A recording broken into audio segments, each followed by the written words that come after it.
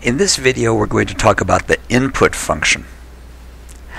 Let's look at this program that we wrote in the print video. One thing I'll note is that I modified the program and I forgot to modify the description. Not only is it given an age in years, it is given a person's name and their age in years. It calculates the approximate age in days and gives personalized output. This more accurately reflects what the program does. And this program works. There's absolutely nothing wrong with it. If I run the program, it gives me the correct output. However, it's inflexible. Not everybody's named David, and not everybody is 64 years old, and in fact, next year, I won't be either. What we'd like is a way for the user to be able to take the program and run it and give us the information rather than having to modify the program every time they want to see new results. The way you do that is with the input function.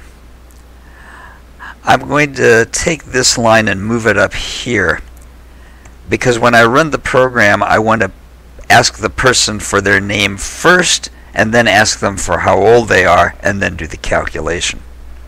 So instead of saying your name equals David, I'm going to use the input function. Inside the input function, I'm going to put something called a prompt. It's the question that I'm going to ask the user. What is your name? This is always going to be a string. Let's run this and see what happens. Remember what happens on line 6. Whenever I see this symbol, I have to work out the right-hand side first. So the input function is called do its thing. The input function puts the prompt up on the screen and then waits for you to type something. I'll type David because that is my name. I'll say, David, your age in days is approximately 23,360. Let's run that program again. This time I'm going to say my name is Joe. I'll say, Joe, your age in days is approximately 23,360. Now I've personalized the name by asking the user for input. I want to run the program one more time and point something out. Notice that the cursor for input is right up next to that question mark, and that looks a little bit ugly to me. Just put in somebody's name, Nancy. Normally, I like to put a blank before the closing quote mark so that the blank will show up on the screen. When the blank shows up on the screen, it gives the cursor some breathing room between the prompt and where the user will type their input. Running it again, what's your name? Federica. So far, so good. Let's do the same thing for years. Let's make that an input. And we'll ask, how old are you? Again, I'll put the blank at the end of the prompt just to give my cursor some breathing room. Save this and run it again, and it's going to ask, what is your name? And this time I'll put in the name Martin. How old are you? And I'll say 20. Martin, your age is... Whoa, what the heck happened there?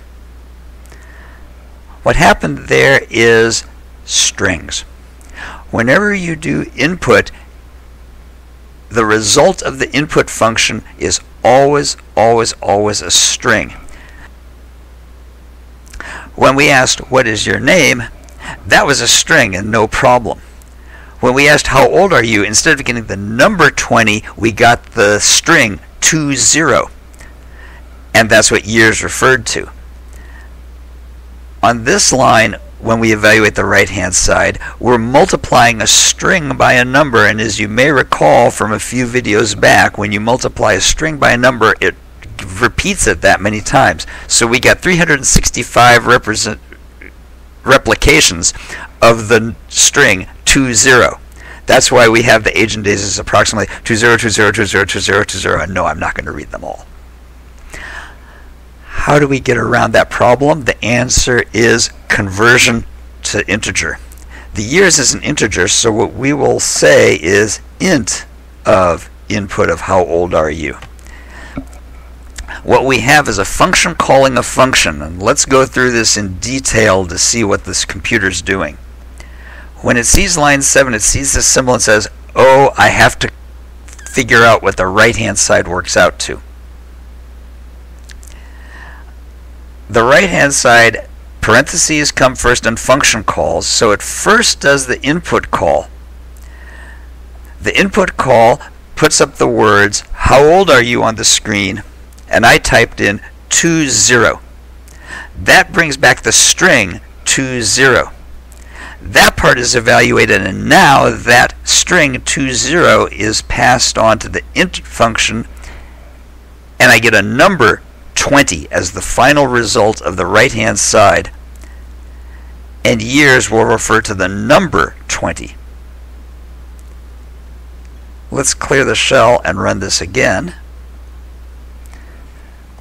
And let's have Martin be 20. And now we get a rational result because we've converted the string from input into a number, which is what we really want to use for multiplication. This is something that's very easy to forget, and if it happens to you, you will not be the first person who has ever done it, and you will not be the last person who will ever do it. Don't freak out about it. I've known some beginning programmers who look at this and say, whoa, functions inside of functions, that's a little bit weird. I'd like to do it in 2 steps. That's perfectly fine with me. I could say years as string. Oh, I'm sorry, I'm using the convention from a previous programming language.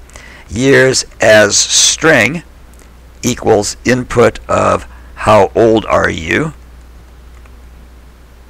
And that will give me a string, and then I can say the years is the integer form of years as string.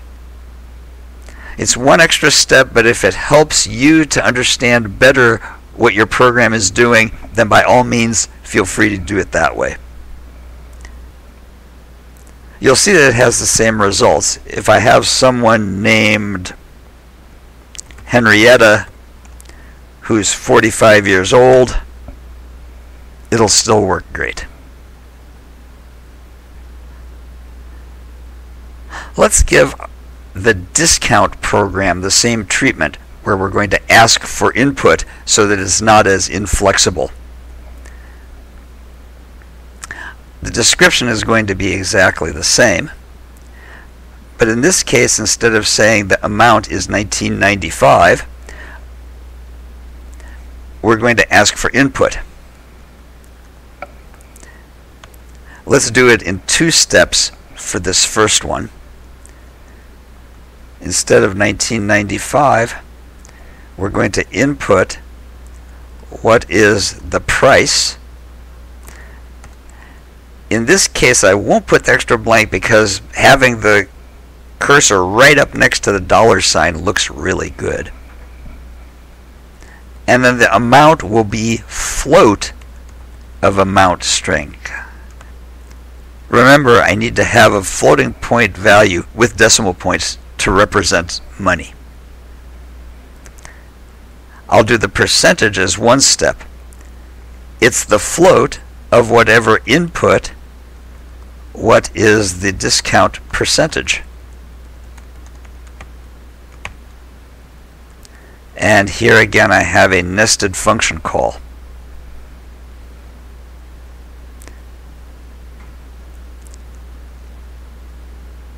Let's run the program.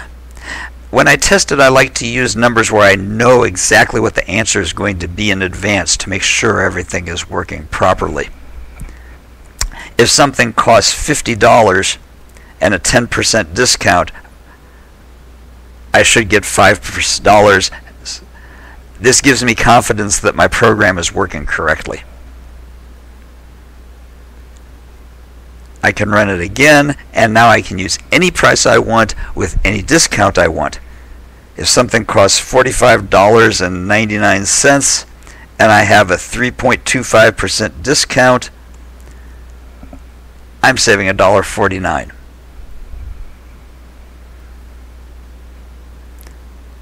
Moral of the story: the input function puts up a prompt on the screen, waits for the user to type their answer and press enter, and whatever string they entered is returned to you.